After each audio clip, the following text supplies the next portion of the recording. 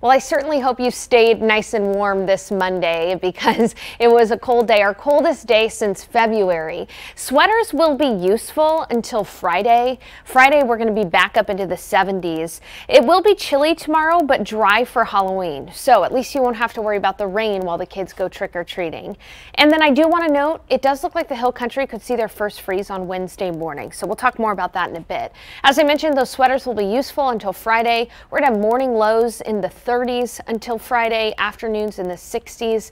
And as for your forecast for tomorrow, waking up with mostly cloudy skies early tomorrow morning. We'll be near 40 degrees, but skies will quickly clear. By noon, it's going to be mostly sunny, still in the 40s, but mostly sunny. And then in the afternoon, 58 degrees for the high temperature. As for trick-or-treating with the kids, sunset at 6:48. Temperatures will fall into the 40s after sunset, so make sure those kids bundle up. Then the next thing I want to talk about is the possibility for a light freeze in the Hill Country. Mainly areas north of 1604 could see temperatures briefly touch 32, so make sure to cover and bring in any sensitive vegetation. Other than that, we'll be back in the 80s by Saturday.